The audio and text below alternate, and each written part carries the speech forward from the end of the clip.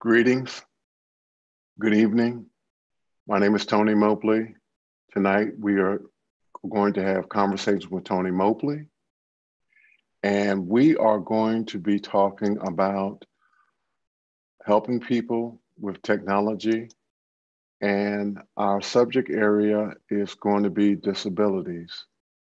In the past, I've gone on and shared a lot of my personal history on how we got here, but because of the magnitude of our subject tonight, I thought we might just get started with introducing our guest, uh, Ms. Laura Thompson. And we are going to be having a conversation about disabilities for adults and children, how technology can help them and support them. And then we will do our introduction with her, and we will have questions. And so I want to thank all of my guests and my special guest, Ms. Laura Thompson. And so with that, I need to do a couple of household things, and I apologize for that. And so thank you so much, everyone, for being here. So let's go to our first question. Thank you, Talak, for reading our questions tonight. My first question is from Tlaloc Lopez Waterman, me. What are the best ways to be an ally with those with needs that are different from my own? Oh, we can't hear you, Laura. Uh-oh. Got you now. Okay, I don't know Yeah. what happened. Sorry. Good evening, everybody. Thank you all for being here tonight. I'm going to jump right in and kind of address that question first and then back up and kind of give you a little bit of my background. The most simple way to help somebody that has needs that are unlike your own is to step out of your comfort zone and ask questions. 90% of the time, whether you're dealing with somebody who is deaf, whether you're dealing with somebody who is blind, somebody that has intellectual disabilities, or whatever the situation is, they 90% of the time know what they need. They can normally and always, if you're gonna help, offer, ask if your help is to be accepted, and if they say no, let it go. That is probably one of the biggest recommendations I can give is if you see something unfair, step in if you're able. But if you're told no, let it go. There have been many situations in my life where people have um, attempted to step in and help without telling me they were there, or they may have been coming at me from an angle and I did not see them. And you can scare somebody really, really badly, particularly with visual disabilities. Re- that's why you do you offer, you introduce yourself. And if you're not sure how to help, ask them if they need help and ask them what help they need. Um, we are the experts in our own situations. Laura, let me let me apologize to you because I did not give you a chance to actually tell us who you are. So I want you to do that, and then we'll go back to the questions. And um, yeah, I need you to tell. I mean, I know who you are, and I know how passionate you are. But for those who are listening, and who may watch this later on YouTube, tell us who you are. Okay. My name is Laura Thompson, and I was born with a condition called optic nerve hypoplasia. also known as septo-optic dysplasia. So I have the optic nerves did not form correctly. So I kind of explain it like a loose telephone wire. Those of us who are old enough to remember when telephones actually had wires and weren't cell phones. Or or the other thing for the younger ones I use is like a in and out internet connection. The information that my eye takes in does not pass to my brain the way everybody else's does. It's lossy, for lack of a better term. It maybe 20 to 40% of the information that I take in actually makes it to the brain for processing. Who would you say has been your biggest advocate? I've had some amazing mentors in my life. From through high school, I had several people that were like extra parents to me. I had a teacher in high school, Mrs. Momeyer. She was our choir director. She was actually the music department chair. And she was one of my biggest advocates. I think she was one of the people that taught me how to stand up for myself. And actually going back further than that, I had a dance teacher. I took ballet when I was in elementary school. And this was in the early 80s, prior to the laws for the Americans with Disabilities Act. But Miss Joan Van Dyke took the time to work with me and teach me. And I actually excelled pretty well until I had some other health issues come up around my disability. But she didn't have to, but she believed so much in her students that each student was a person. And she taught group classes, but she tweaked things very individually. She kept her class sizes small so that she was able to do that. And that was something that, I was talking to her here a couple weeks ago, and I said, you are part of the reason that I believe in myself today. Fantastic. I just want to share just a little bit, and I think that you'll be able to identify with this. My mother-in-law, who was passed away several years ago, was a very unique woman, and I'll get to the point of why I'm bringing her up. Her son, my brother-in-law, had a hearing impairment. And the reason why I asked you about your advocacy was because she was probably the biggest advocate that I knew personally. She was able to fight through the system in order to try to get her son what he needed because of his hearing impairment. And she went beyond the call of duty. So much so that after having her 5 children, she decided to go to college while her oldest 3 were attending college. And she graduated the same year that my wife graduated. But the story doesn't end there. So her second oldest grandchild was born with autism. And so again, she put on her advocacy shoes and began to fight the local school system to ensure that her grandson got what he needed. And I bring that up because I think it's important for us to understand that parents and grandparents and uncles and aunts and family members have to galvanize themselves together and do what it takes to help their child or their parent or the adult in their lives that has a disability. Yes, I totally agree And with you. we'll talk about, how that might need to look.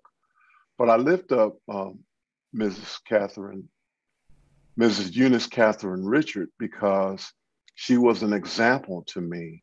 And as I was on my journey and dealing with supporting students, she would she would often take me with her to the different trainings and seminars that were going on that would help her grandson navigate the waters of disabilities and autism.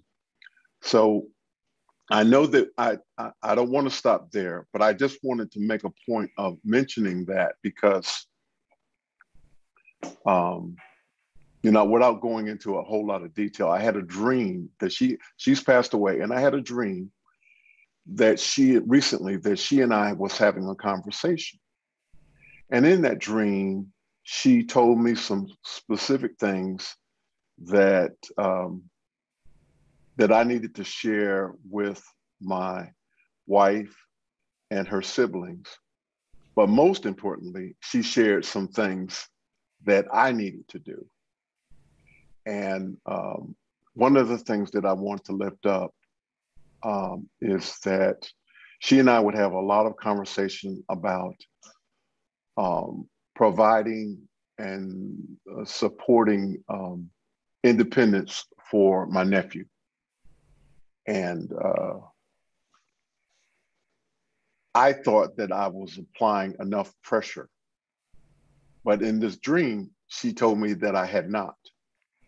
And so what I want to say to all of you who may have a person with disabilities in their lives, that because they have a disability does not mean that they have an excuse for not being the best person that they can be. And that's the reason why I'm just lifting this up. It's important for us to understand that. And so, Laura, I kind of feel like you can speak to that immensely about the importance of being independent and some of the things that need to take place in order for someone with disabilities to be independent. Yes. And I'm going to make the blanket statement right now that every student, every person is different. Their needs are different. There is no cookie cutter approach to accommodating disabilities. Um, Getting to know the student, getting to know the person. Tony, I know you taught you taught special education for a while, and it is it's that it's that individual approach, and don't judge a book by its cover. Get to know, ask questions. And for the parents out there, you if you don't know what your child is entitled to, there is a law out there called the Individuals with Disabilities Act. There is a link to it in my resource list, and also Section 504 of the Rehabilitation Act of 1973, besides the Americans with Disabilities Act. And the Individuals with Disabilities Education Act has a lot of very deep language, and I didn't learn it overnight. It's a process. There are things that the school are required to do in a K through 12 setting for students that are not always empowering for the student. I know I see it working at the college level. Students with disabilities coming into the college level, so a lot of them don't even realize they have accommodations. They don't know that now they're under the ADA, and this is a whole other topic, but how to advocate for themselves. So as much as the parents need to learn, age appropriate, you need to have your child involved. You know, if there's something going on at school, you know, and your child comes home and says, Bobby's picking on me or whatever, most parents are going to call the teacher. I encourage you at age appropriate levels to educate all children about how to advocate for themselves. Not be angry, not be accusatory, but facts and actions. Thank you. Thank you, Laura, for that. For the panelists, just quickly want to interject here. For the panelists who have things to say about the questions, you may raise your hand and Tony can call on you. Yes, Tony, could somebody monitor the gallery view and let me know if somebody has a hand up, because I'm not going to be able to see it. Absolutely, we will. And then I'm just going to mention as well, really quickly, we've got some good questions coming in. And for those of you that are here with us, please keep asking these great questions. And if you're on YouTube, then perhaps you'll want to come and be part of the Zoom at some point and ask questions as well. Thank you. Thank you. So, Ray, yes, sir. I just like to,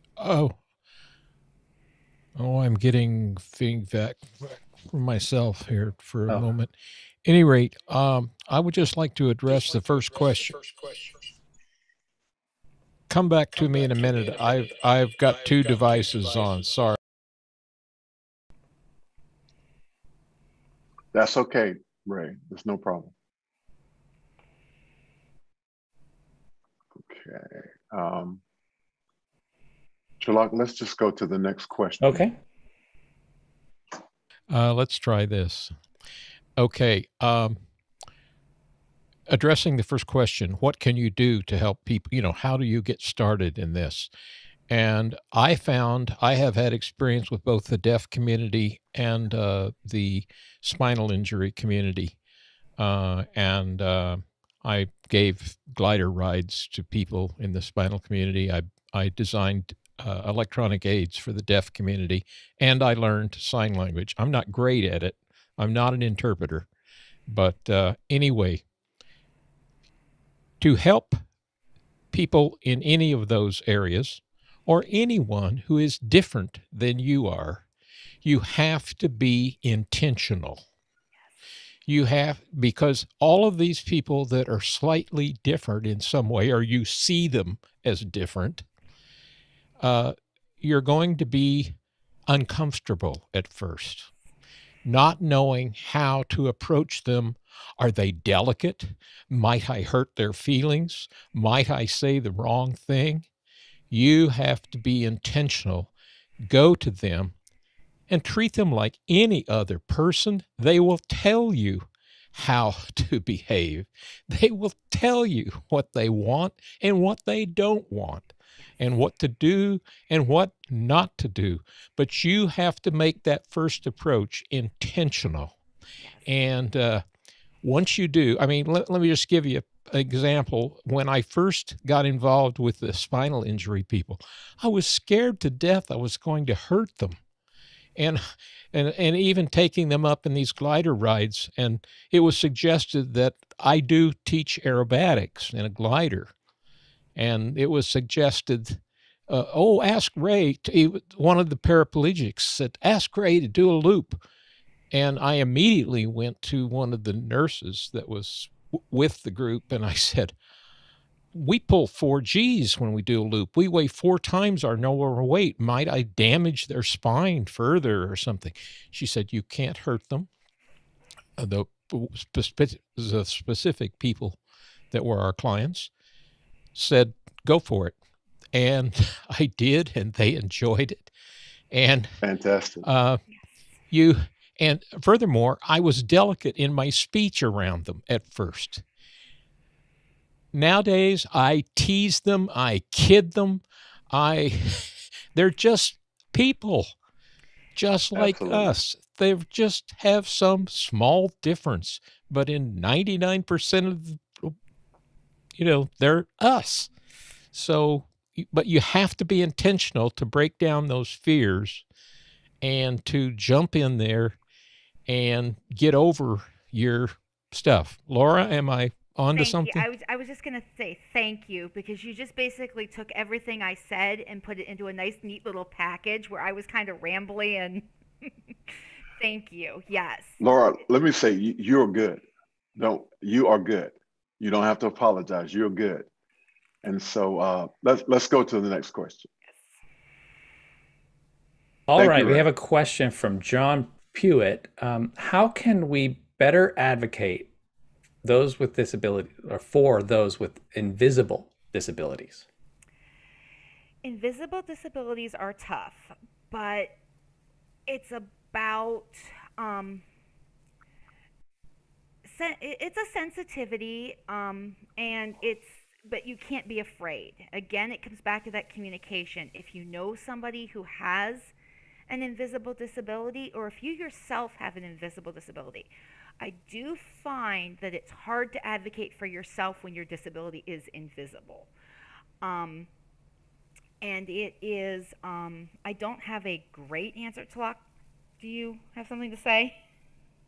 Can you just explain what that is for us? Yes. For Thank those of you. us that don't know.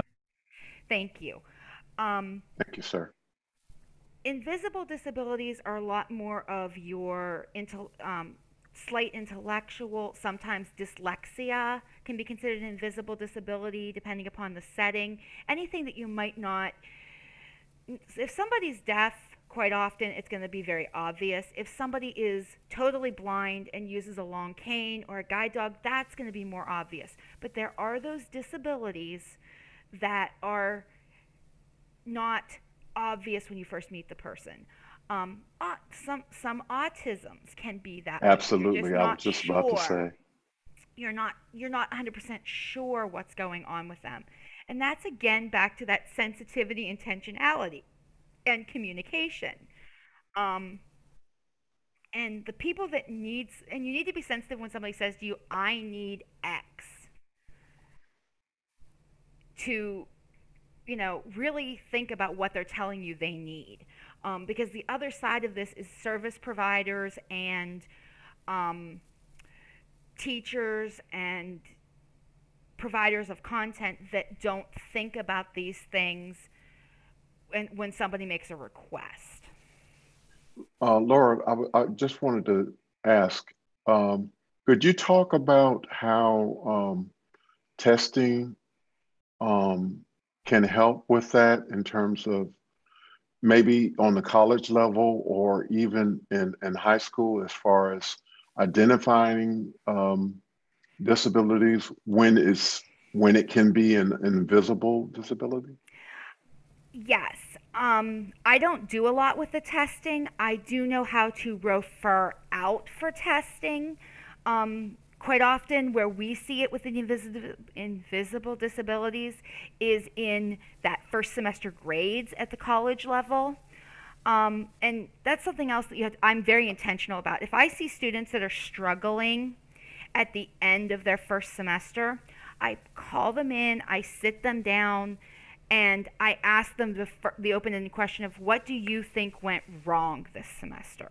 And from those answers, I'm able to pare down a little bit further, to see if there's something that I think needs to be evaluated. We have every federally funded university and school must have somebody that is responsible on their campus or in their school district for disability testing, disability identification, and disability accommodations. Unless that is in your job title, it's not your job to know necessarily what to do, but who to connect them with. That is a great person to become an ally, to get to know them, get to know what they do, get to know their referral process, and make them an ally. Can you share a little bit about what you actually do on your job, if it's okay, Yes. and if you don't mind lifting up your university, that's fine as well. Yes. I am actually an let me start over. Athletic academic specialist for Lamar University in Beaumont, Texas's track teams, men's and women's track, men's and women's tennis, and volleyball. Prior to that, I was an academic advisor in our undergraduate advising center, and I did our Department of Health and Kinesiology, 3 majors in our business school, and several other majors were in and out of my care over the 2.5 years I was in the Undergraduate Advising Center. So now I deal with all majors, all levels, freshman through graduate student, but I deal specifically with our athletes on those teams. So my job has changed a little bit. But Fantastic. I love my job now because part of my job is to support those student athletes. NCAA, we are a Division I school, so we have pretty high bar requirements for our athletes as far as progression towards degree and academic standards. So I'm the one that when they're having trouble in a class, I'm the first one they should contact. And then it's my job to figure out, do we need a tutor? Do we need academic coaching? Do I need a consult by disability services? And that is just a passion of mine. That's fantastic. So I guess what I want to do right now is to tie in how you are doing the job that you're doing. And at the same time, you have this wealth of knowledge that you share often with us that are a part of office hours, how you are integrating that part of your life with this passionate part of your life, if you don't mind sharing that as well. Yes. I guess the best place to start is that if it wasn't for technology, I would not be able to do a lot of the things I do. I am a JAWS user. I am a Zoom text user, which JAWS stands for Job Access with Speech. So it is a screen reader. Zoom text is a screen magnifier, and they come together packaged at the university and enterprise level in something called Zoom Text Fusion, because they're literally fusing the screen reader with the magnifier. And it presents a lot of challenges. The WAIM, which is a web accessibility organization, just did a study, and they took 1 million websites, and they discovered that over 1 million of the most popular websites, and they discovered that 90% of them have some kind of error on them that prevents a screen reader from accessing them fully. Fantastic. So what are some of the other technologies you might be using? I use a lot of speech to text because of the fact that the information doesn't get necessarily from my eyes to my brain. Editing what I type is more difficult because my brain fills in what my eyes aren't, what it thinks I typed, not what's actually there. I use a lot of Uber and Lyft have been a godsend to me. Obviously I cannot drive. My vision's literally about 20/800. I have no hopes of ever getting a driver's license. So the advent of Uber and Lyft to compete with the taxi companies to keep prices down has been it's been a help to me. Fantastic. We can debate later. Fantastic. Michael, go ahead. Yeah, I just wanted to ask, what are those mistakes that they're finding on those web pages, and how can we, as people that may have a web page, where can we send that? Who can we have look at that to see if ours has, issues that they can identify and help us correct? There are quite a few. WebAIM, it's WAIM. And I can throw that. That is not on the resource list. I will go back in and put that in afterwards. They have an accessibility. They actually have a Google Chrome a plugin now called WAVE for accessibility checking. It's not 100%, but it's better. There are groups out there that you can hire to analyze your website. Some of them will do the analysis for free, and then you can pay them for remediation. It's hard. Anybody that knows the WCAG standards, anybody that's ever tried to code in them, knows that they're ambiguous at best. And you almost need a PhD in web design to use them effectively, which is why my biggest thing with anybody that has a website is if somebody reports a problem to you, address the problem that was found. Don't try to take your whole website at once. You know, Right. remediation's a process, but as they're found, acknowledge them and do your best. Thank you, Laura, for that. Jesse, I see you, but I want to try to get to some of these questions, and please forgive me.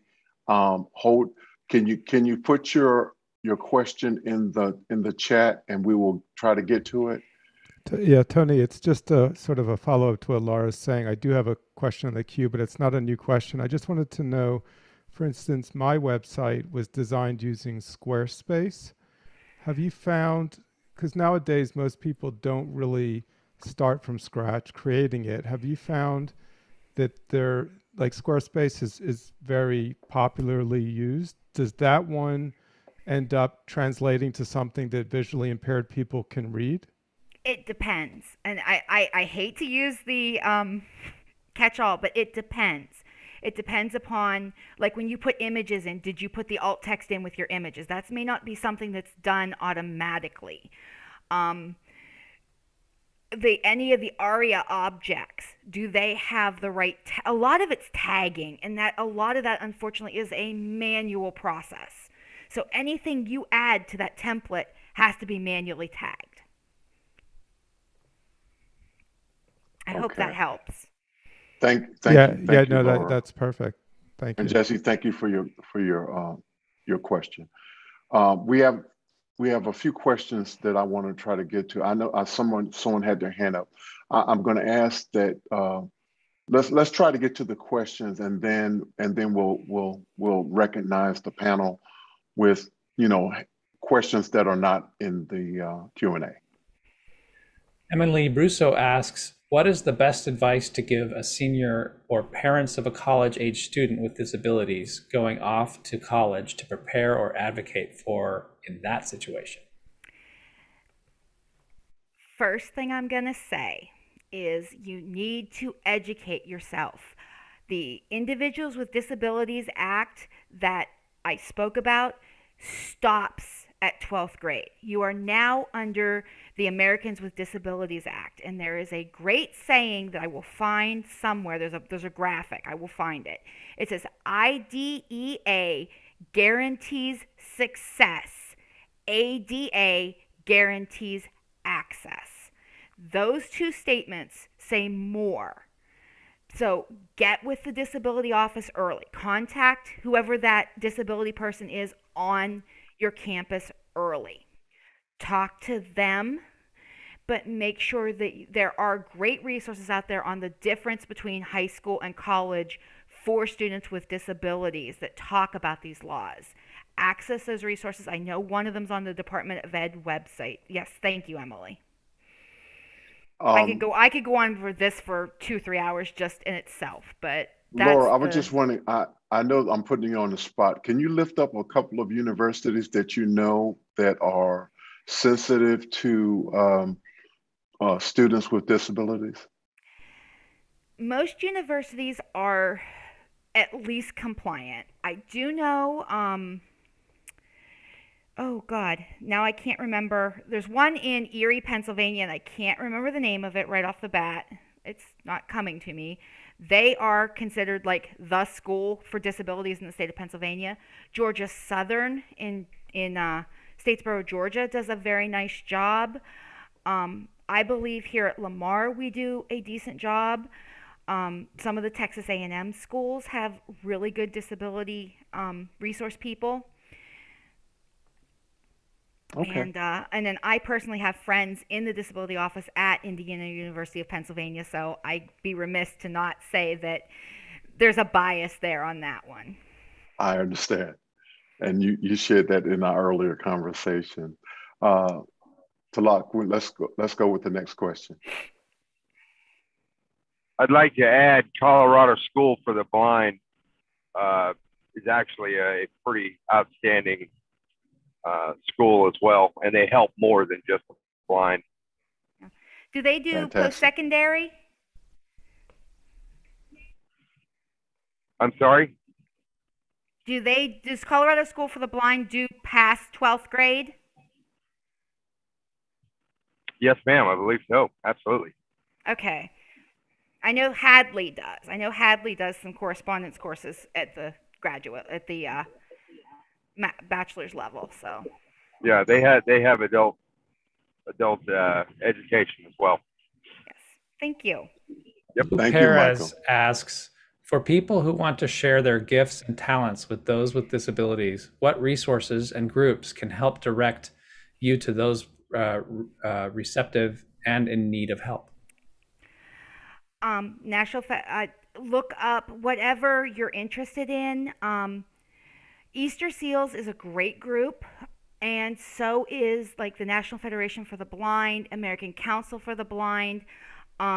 There are some deaf advocacy groups out there. I'm not as connected to that community, but start with your local, any of your local volunteer centers as well. Community centers, places like that can quite often give you local resources as well. Thank you. Thank you, Laura. Next question. Sky Gleason in Seattle asks, is the word disability a disservice? Are there other words to create a more we conversation rather than an us-them language? That is a very personal thing. I personally don't, the words that are like absolute no's anymore are the handicapped, wheelchair bound. They prefer what we call person first language. It's an acknowledgement that they're a person first. Instead of the wheelchair bound, it's person who uses a wheelchair. It is affirming them as a person first. Obviously, that comes down to personal preference, but I feel as long as you're acknowledging the person first, that's the best general rule. I was just in a forum the other day where they were talking about this differently abled versus disabled, and how that's a conversation that's starting to be had in a lot of the disability communities, that they still prefer disabled over differently abled, because it's more cumbersome, and 10 years the answer might be different on that one. Cumbersome. John had a question. I'm sorry, Sky. Well, what I'm receiving here is the word different, and being a lexdesic again, or dyslexic, I have that, and that other word invisible, and so I'm kind of really embracing the word different but with the human element is that we all have red blood, so I'm kind of embracing that word, and maybe it's other people's disability to not use the word different. I don't know. It was a very interesting conversation that there is that disabled basically shows that there's a, yes, we get it done differently, but there is that deficit, was what they were kind of coming up with in this board. Who are they again? It was it's not a private board, but it's a listserv that I am on, primarily with the blind community, through the National Association for the Blind, and they were talking about how they preferred the they almost felt it was patronizing with differently abled instead of disabled. They just felt that like it was patronizing to them. And I didn't get it, but it was a point that was brought up. Fair enough. Thank you. Okay. Yes, John Idelson. Well, I just wanted to follow on that. I think what terms we use and how we talk with other individuals, I think is critical. Like Sky, I'm dyslexic. The joke is I stay up and worry night, is there a dog? In the 6th grade, I was labeled as a slow learner, put into the slow learning class where I learned to learn slowly. If I hadn't had parents who were advocates for me, I probably wouldn't have become a college professor. In my university teaching, I did a lot of work with our student services, and I called it student services, although the official name was disabled student services, in that in working with my college students, that we learn differently, we work differently, and what might have been perceived as a slow learning or a dyslexia that made me different than everyone else was my strength as I got older. And I think that's the challenge, is how not to put people in a position where our language around them hurts them, slows them down, makes them feel less about themselves. Thank you. And dignity. Thank you, John. Dignity and respect as the go-to first. I like that. Thank you. And the other Thank thing you, too Scott. is if you know their name, just use their name, and it's that simple. Thank you, Laura. We're gonna speed up a little bit now, Yes. because we want to keep it to the hour that we've promised, and we have people who are all over the world who are watching and listening, and we want to be attentive to that. And so, Talat, please go with the next question. DB asks, in this age of inclusion, is it acceptable to publicly refer to those with disabilities by disability, i.e. my variable, let me reread that. By disability, i.e. my variable, my certain disability colleague, or does that run the risk of being exclusive? My preference is they're your colleague first. Don't put the disability first. We just kind of covered this, but again, they're still a person, and that human factor. I get some pushback on that in different places, but also if it's not relevant to the conversation, don't bring it up. And also, if they have a name, just refer to them by their name. Absolutely. Next question.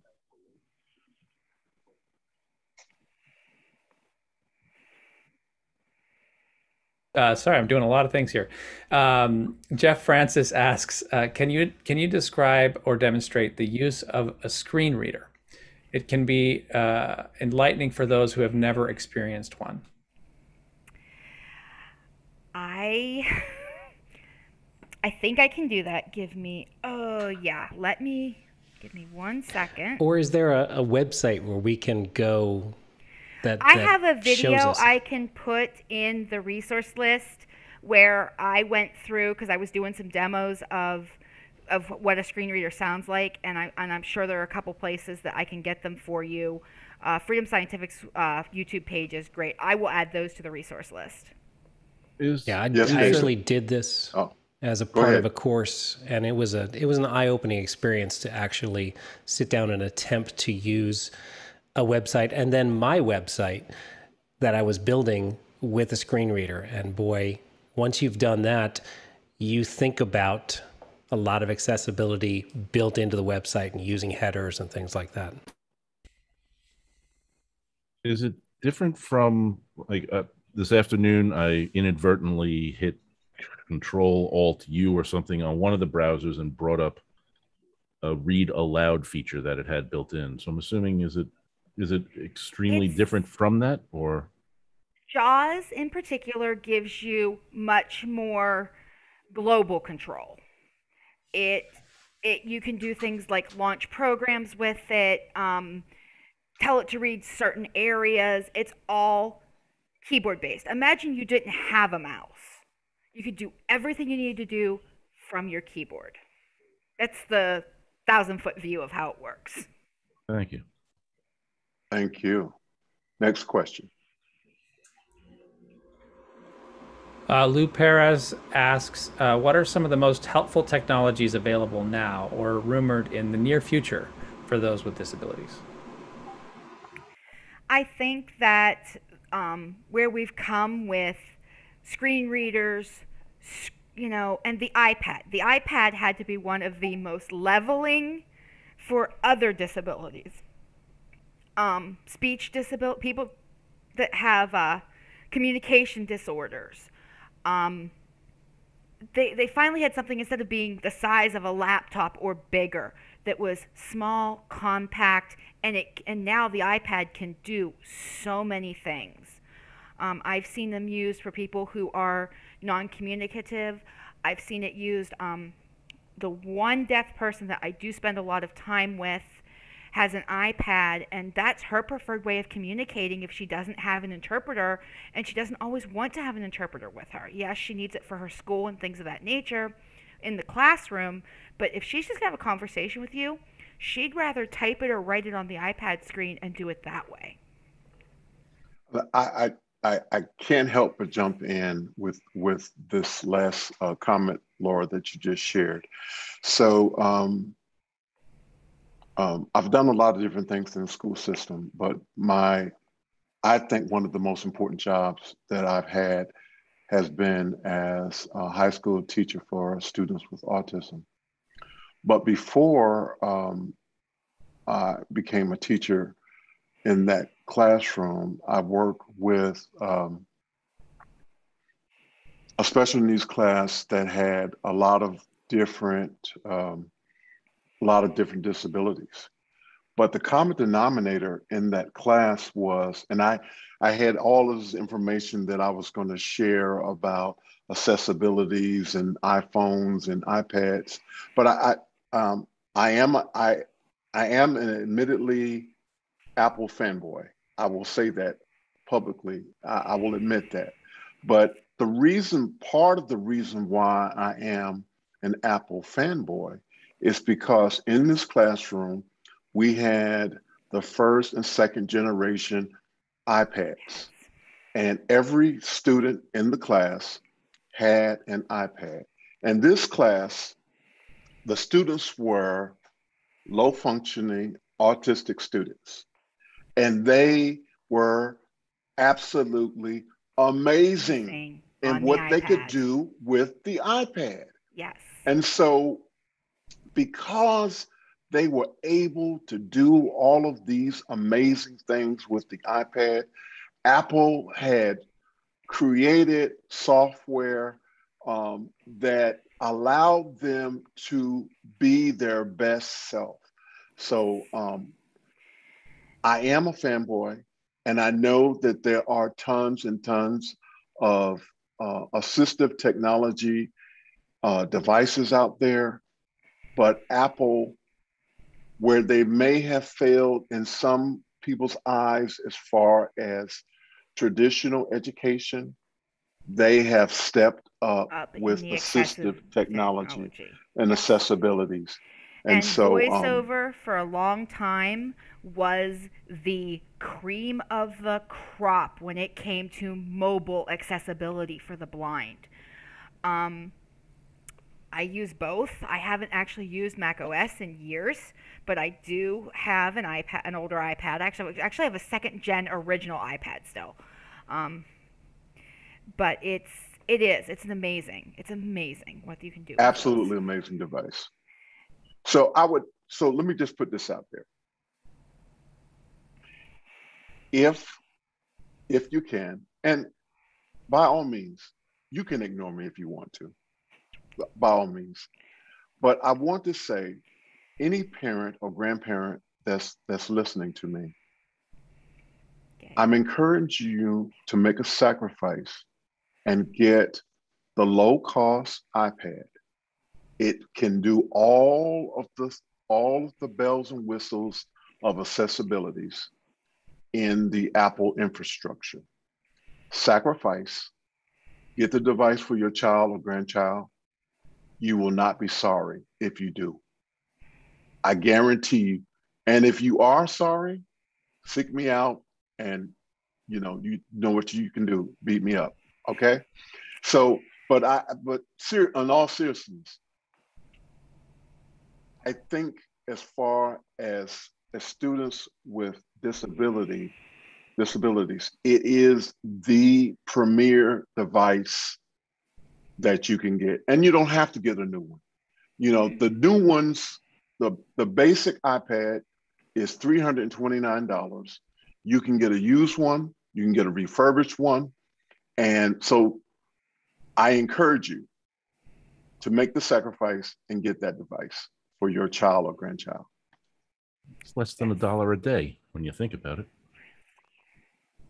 Absolutely. Absolutely. Next question. Roscoe Jones asks, who has been the most inspiring student you have had the pleasure of working with?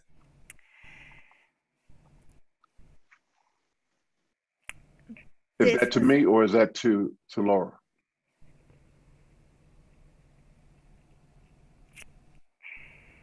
I think that's to the panel. Okay.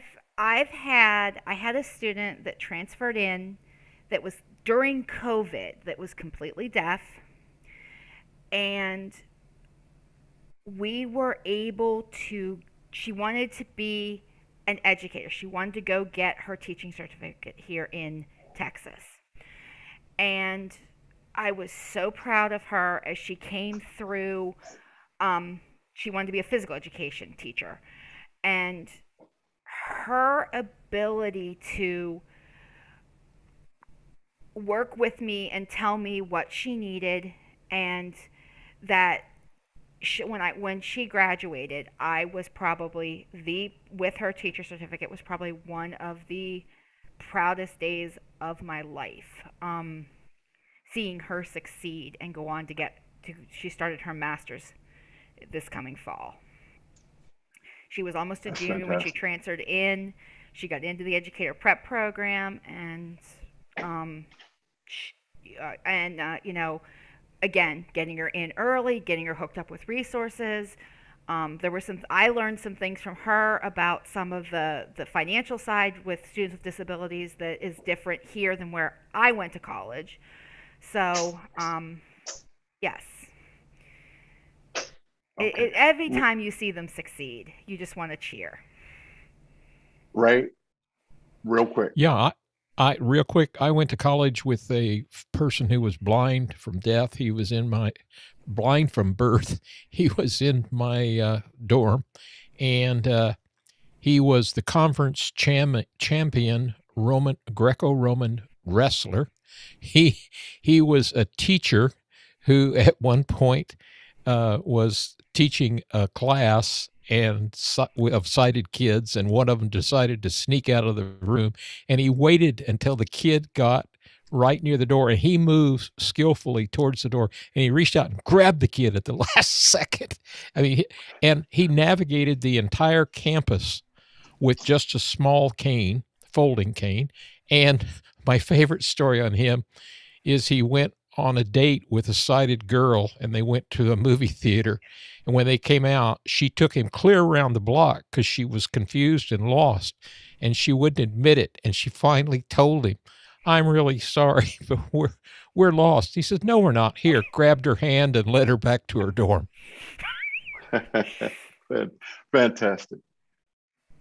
Is there anyone else that wants to answer that question? Okay, I don't see any hands, so I'm going to say next question.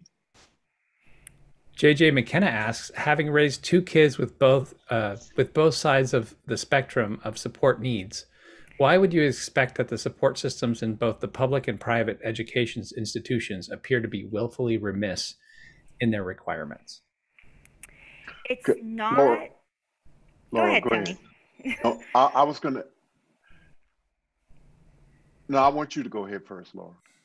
My opinion on that is because, number one, I think Tony will echo that in a general education classroom, the teachers may not know what their requirements under IDEA are.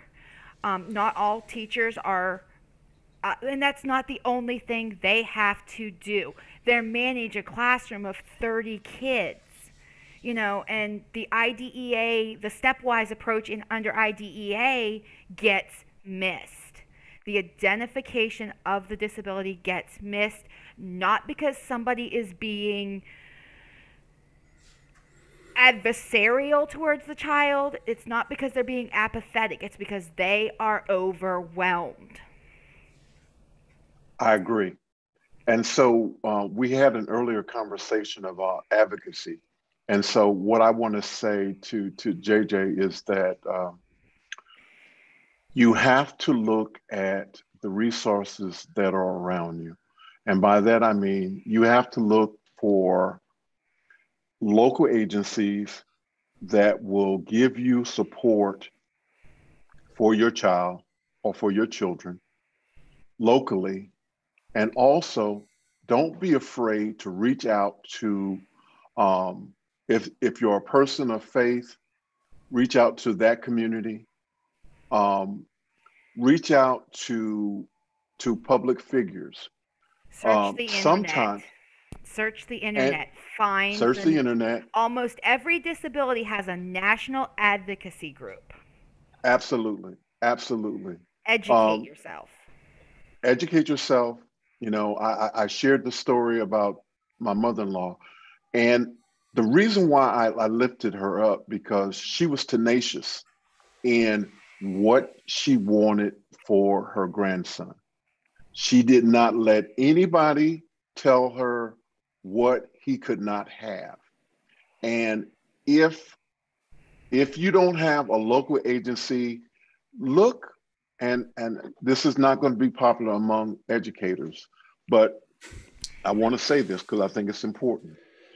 Look in your local areas for attorneys that work with families that have children that are in the midst of, I'm trying to say this in a nice way, are advocates for the child.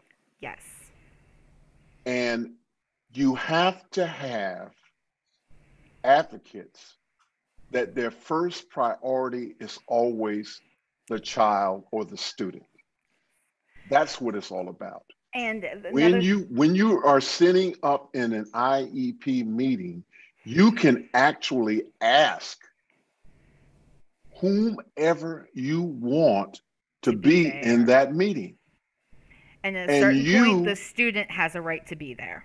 At a certain grade level, the student has a right to be there. And if they are excluding the student, there's a problem. Right. And so it's important that you reach out to those resources that are around you. A lot of times there are people around you that will help you, but they don't know that you need help. So you need to make known your needs.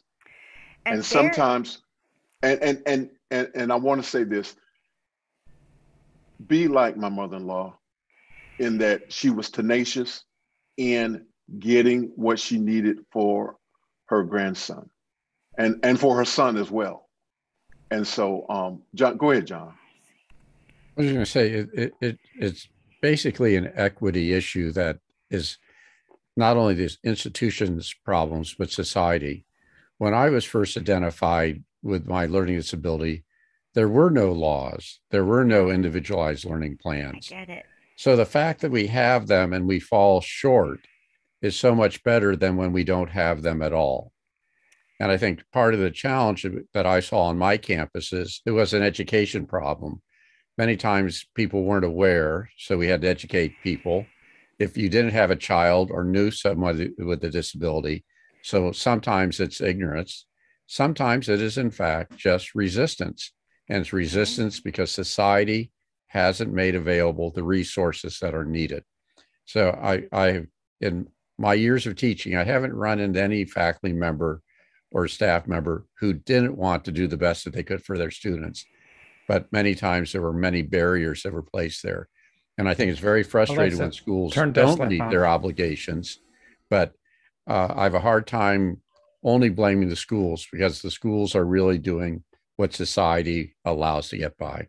Thank you, John. Absolutely. It is. Thank It's you, a John. culture. It's a culture. And it's a culture that the more we talk about, the more we have conversations like this, the more maybe something will change in one area. And I think that the question that JJ was asking, and I can't presume, but I do think that he has had some challenges, and that was the reason why he asked the question in the first place. And we know that there are people who are having some challenges. Yeah. And so I just say that a lot of times what you can do, the best thing to do is to let people know that you are having challenges, and maybe they can then help you out. Go ahead, Scott, real quick, because we're yes, I think the quick delineation would be the difference between the advocate, which is your mother who has great passion, and the specialist that has the knowledge, education, and resources. So when helping hurts conversation often is we come in with great passion, but we actually do more damage. And so what I'm hearing is the passion is absolutely required, but you may not have the specialty at the moment, but you may become the specialist because you've got the passion to find the resources needed for that specific instance. Yes. Absolutely. Yes. And the one other resource I am going to quickly is there's a group out there called the ARC. I don't know now. I know what it used to stand for, but that is a very politically incorrect term anymore. But it's an intellectual disability advocacy group. And developmental and intellectual disabilities is what they have on their thing now.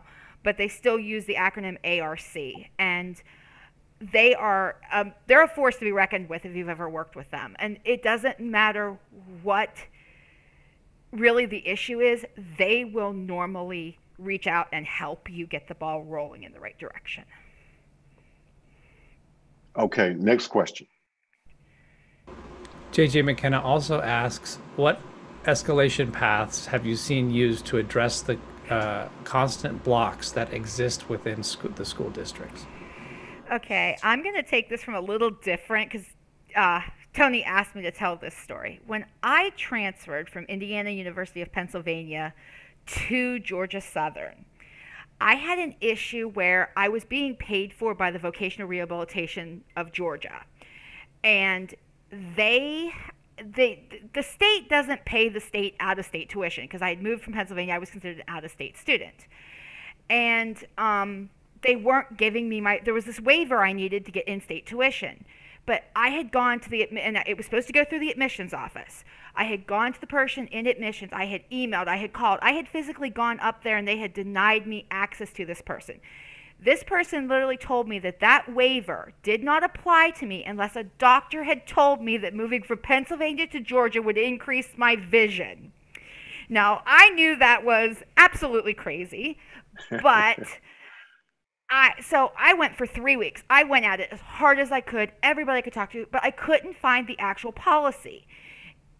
It was but I knew it was at the upper echelons of the system. It wasn't a school policy. It belonged to the state.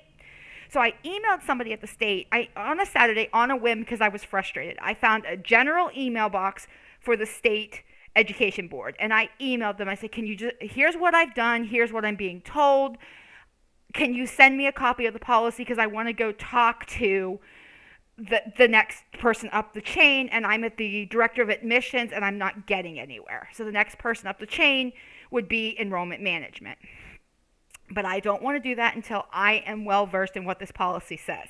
I sent this about 2 o'clock in the afternoon on Saturday afternoon. Monday was the first day of school. I'm coming out of my the class got out at 10:30. My cell phone rings. It is the vice president of enrollment management herself asking me to come to her office. Let's just say at the end of that, for brevity's sake, the issue was fixed. Somebody from Atlanta had called the campus and it was fixed. Now, to their credit, they only had done 2 of these in the previous 5 years, but the fact that nobody would look it up was the issue. Fantastic. Next question.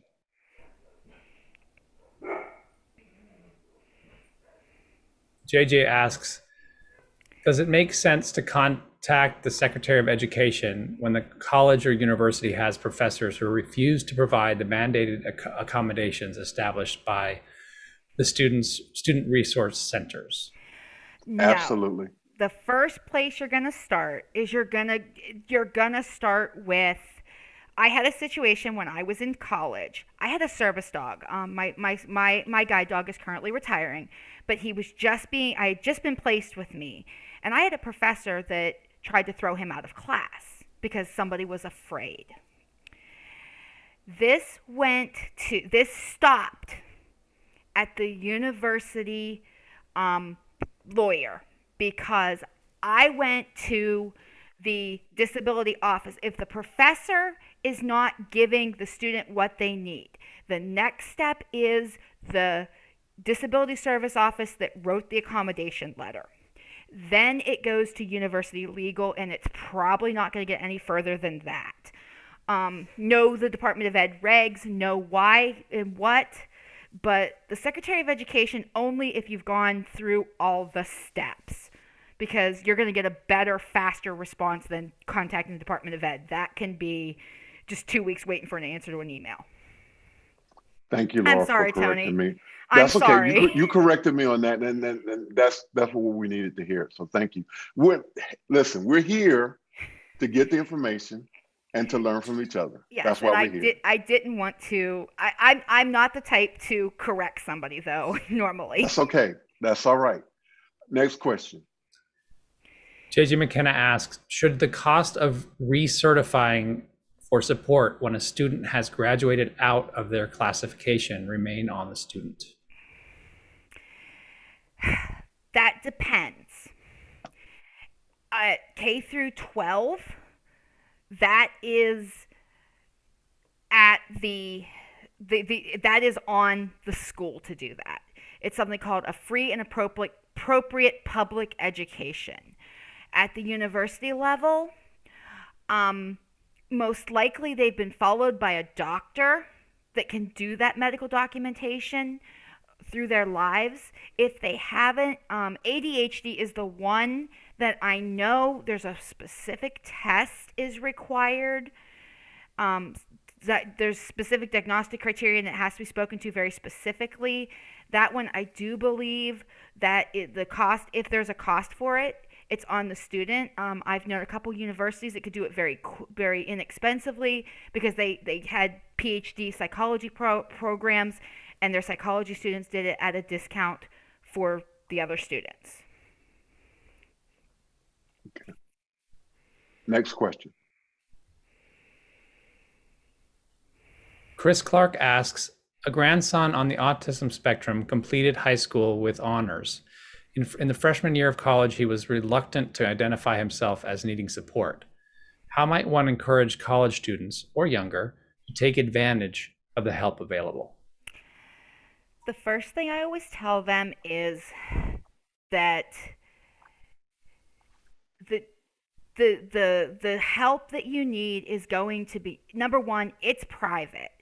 There's only certain things they can disclose, and you're going to get a education plan, and it is up to you whether you put they'll put the accommodations on the plan and they'll stand behind you, but they are not necessarily going to, unless you give them permission. The disability office cannot identify what your disability is to your professors. They are disability offices, because they deal with medical information, they are actually bound by 2 laws normally, not just one. Federal Education Rights and Privacy Act, but they also are quite often deal with, and this is a little bit of a gray area, but the Healthcare Information Privacy and Portability Act. And you have choice, you have control, but you also need to know that that's going to set you up for success. Again, go back to the difference between the IDEA and the ADA. It's to their benefit, and usually my thing is once they're struggling, then I sit them down and say, look, this is your future. This is it's a reality. And I quite often just it's like, hey, let me call the disability office. I happen to know the director, I happen to know the assistant director, whatever. Let's have a conversation. And as an advisor, as I sit there and I open those doors, I've actually been known to go to meetings with some of my students because they felt comfortable talking to me. And again, there's a FERPA waiver involved there, but teach by example. Step up and have them, lead them. There's a theory out there called challenge and support. We need to challenge our students, but we also have to support our students. And that's individualized to every student. So I can speak in generalities, but I hope something I said helps. Thank you, Laura. John, real quick. Yeah, I'm going to be a little contradictory in this. Not that you're not the expert, but I just have a slightly different opinion. And that is, he's of the majority age right now. And I think you have to let him make his own choices in this matter. You have to let him know that you have his back and that if he needs help, you're there to help him out, but that it's his choices to make going forward. Yes. Because to do otherwise takes away their agency, and makes them less equal, I think, in a lot of ways. I never take away their agency. If I came across that way, I'm sorry. I start the conversation. I always say to them, if you're uncomfortable, I can assist in these. This is the menu of options you have for me to assist you, but you have to tell me what you're willing for me to do. So it may come across a little bit just because of my passion, but yes, I always give my students their choices. I never took that as the way you were saying it. I just want to make it clear that as an adult, they have the right to make bad choices sometimes. They do, and poor choices. But this is how I advise them. And I'm not saying you shouldn't. Yeah. I'm just saying we need to let them make the choices and be there to support them when they come and ask for help or realize they need help. Thank you, John. Totally agree. Next question. David Brady says, is being an ally a better strategy than being an advocate? Allies and advocates each have their own place. And I encourage everyone, no matter your skill level, to be an ally. In my book, the difference between an ally and an advocate is advocates are just much more vocal. We're putting it out there. But everybody I encourage to be an ally. Next question. I believe that's it. Let me just scrape the chat real quick to see if we didn't make. Okay, great. And so we're about 13 minutes over, and I know we could go on for some time with this. Laura, I think you have a lab for us? Yes, let me grab that really quickly. And while Laura's doing that, I want to share this because I think it's important. So part of what Conversations with Tony Mobley is about is that we are going to try to involve people who are not members of office hours with actually cutting or controlling the show or the conversation. And what I'm asking my office hour friends who are here is I want you, when you can, to mentor these people, these young people, these older people, these people of any age who want to learn, how do you cut a Zoom meeting? Yes. And so we are going to be reaching out to people with disabilities. We're going to be reaching out to anybody who has an interest We want you to connect with Conversations with Tony Mobley. There is a resource, it's called Help with Conversations with Tony Mobley. Put your name in and we will get back to you. I'm ready whenever you're ready, Tony. I'm All going to right. go ahead and share my screen. Is that okay? Yes. Thank you, Laura. Thank you. One of the biggest questions I get is, what can you see? And in the resources that I just posted in the chat, there's something above it called Misunderstood Minds. That website is now not working because of Flash, but I found this one, and it's a vision simulator. And what it is you can see the picture, and if you slide it, it will show you. This, I believe, this is the nearsightedness, and you can see that, and it's not showing up really, really well on the screen share, but you can go in, and the link is in the resources. You can play with it. And the left side is 20/20 vision, and as you slide it across, it kind of gives you an idea of what each of the, they're down here at the bottom, nearsightedness, farsightedness, color blindness, cataracts, glaucoma is a good one. This is what normal people see. That's what somebody with glaucoma is going to see. Can you tell how the outside's kind of coming? It's getting dark on the edges and only the center is in focus. But that link is in the resources that I just put in the chat. And I encourage you to just kind of go play with that. It doesn't go through every possibility for vision impairments, but I just want to say this in closing. Please remember that 90 to 95% of the people who carry the label of blind have some vision remaining. Be that light perception all the way up through 20/200 are all considered some degree of blind. But that does not mean that everything is black, that all they see is blackness. Wow. Thank you, Laura, for that. Thank you so much for that. And so we're going to wrap up now, and I'm going to allow 5 minutes for the panelists if they want to quickly share their thoughts or a reference, and then I'm going to have my closing remarks and we will end. Laura, let me just say before anyone goes, thank you so much for doing this. You're welcome. I think that this was amazing.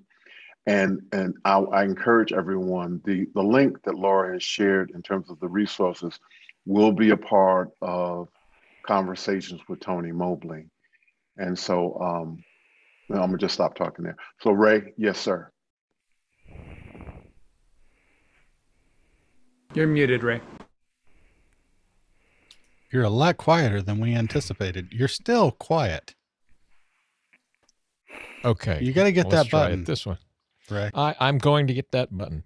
I just want to put in a good word for Gallaudet University in Washington, D.C. It is one of the top universities for the deaf in the world. Yes. And however, many of the deaf people I know go to all of the normal universities, attend normal classes with an interpreter, and that is completely possible as well. But Gallaudet is dedicated to the deaf community. Thank you, Ray. Charlotte? I just wanted to speak to the importance of art, and not just for any one group, for all of us. You know, I have blocks about certain things, and sometimes just going to look at art or going to see art or going to hear art and creating art can break through certain spots. And so I had the wonderful opportunity to work with a company called VSA in Albuquerque, New Mexico, where they had an art center where people of a variety of abilities, disabilities on the mental sphere, disabilities on the physical sphere, all sorts, were able to make pottery, paint, dance. There was a dance company, there was a theater company, and then they were able to sell their artwork and keep the money for themselves. And I thought some of the most beautiful pieces I've ever seen came out of there. And it's because they're human beings, and they're making beautiful work, and that is and also I think there's also I want to wrap up quickly here, but there's also some benefit to whatever difficulty anyone may be having by creating and seeing something come from their hands. And I just wanted to say that.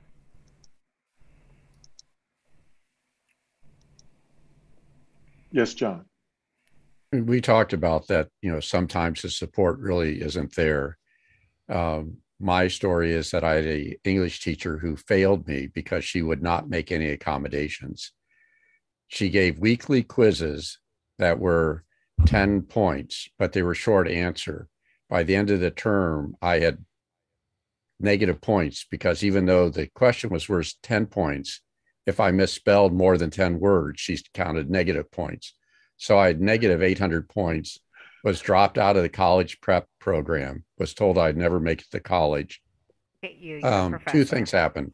When I got accepted to college, it made her think about, what she did, but also the fact that I knew any misspelled word in the 10-point question was going to be taken off. It made me become very selective of what words I used. That skill helped me in writing, helped me get through my dissertation. So even those negative experiences, when the rules aren't followed and the support is not there, in the long run was a benefit. So I hope that gives some people hope when they don't get the support they need.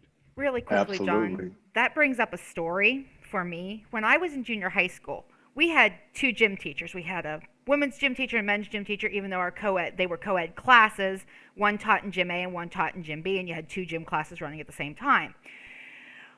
We were playing crab soccer on scooters with this great big, it looked like a beach ball, but it was fabric. And I was having issues. I was just having a really bad day because we were down and we were kind of back. The lighting was bad because there's those horrible skylights at the gym. And I was just scared of getting hurt. Well, the women's gym teacher threw me out of class and knocked me down for it for the day. So every 2 weeks you flip-flop teachers. So the next 2 weeks we went over to the male gym teacher, and we were playing crab soccer again with the scooters, but now we were using a standard soccer ball. And after being thrown out of gym class and having all kinds of things done to me because I wasn't trying to participate, I got in the second week, and this is like the very next gym class, and I was in there just chasing the ball, and I didn't see one of the biggest kids in the grade above me try to get to the ball. He managed to kick the ball, it hit me in the head, and then his foot hit my head. Oh, wow.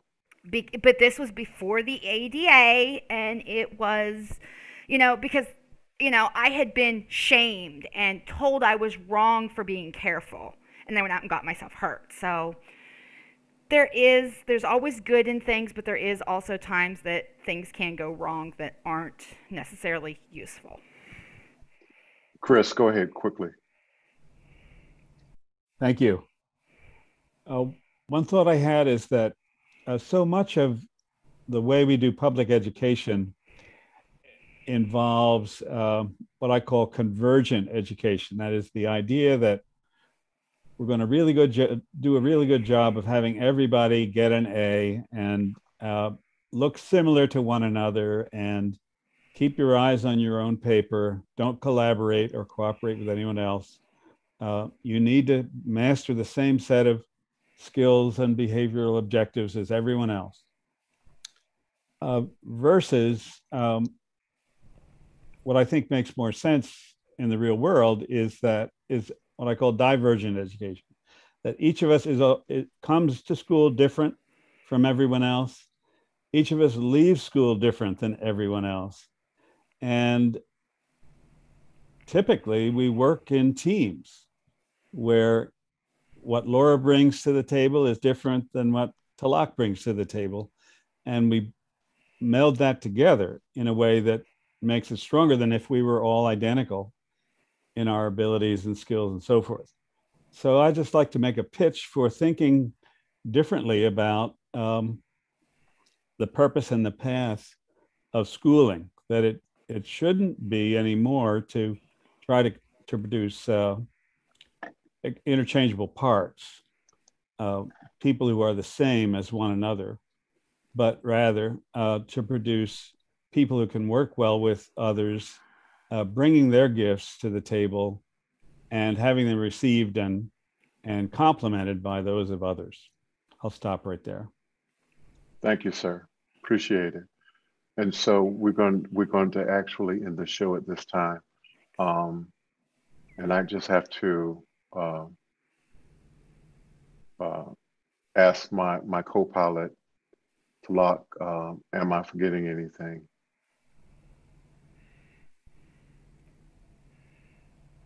You're quiet. Muted. Everybody, please come back next week and talk with us again. Okay. Tony, I think you're going to have to give up on the fiction that this is going to be an hour discussion. You haven't kept it to an hour in 3 weeks. Just being real, man. Just being real. Okay, John. We may not be able to, but we're gonna work toward improving that. We're actually getting worse, but we're gonna work toward going in the other direction. So real quickly, let me just lift up a couple of things, and I have to do this. So I want to thank the Global Family and Friends. I want to thank Alex Lindsay and Office Hours members. I want to thank the DVE store that powered this Zoom webinar, Video 360 webcam, which I'm using, which I look good in. I know I look good. And this is through Video 360. They were, and I have to say this, they were giving cameras out to teachers at the beginning of the pandemic when the teachers could not find cameras to do their virtual instruction. So I have to lift them up. And I have to also lift up Mr. Ken Jordan of the UK. The reason why I lift him up is because you guys, anybody who has actually had an opportunity to look at my website, that is the work of Mr. Ken Jordan. He also has provided the help page as well. And so, again, I want to thank you all so much. Next week is going to be a powerful week. Ms. Liberty White will be on next week. She is the owner of a video production company. It's called Chosen Media. And she will be with us next Wednesday night. And we are excited. We're excited to hear from her as a special guest. And I can tell you already, it's going to be awesome. So you need to be here if you can. And the last thing is, again, thank you, panel. Thank you, Talak. Thank you, everybody. We'll see you next week. The links that Laura has shared will be on the webpage. And I have one that I was going to share too. It's about assistive technology and some of the resources and what assistive technology actually is and the resources. And then also we have all of the information about the Apple accessibilities resources that you can use on your Apple devices. Tony, and so if you with send that, those links to me, I can put them right on the resource sheet. Absolutely, I can do that. So again, thank you all so much. Thank you, panel. Thank you so much, everybody. Good night, everyone. Take care. We will see you soon.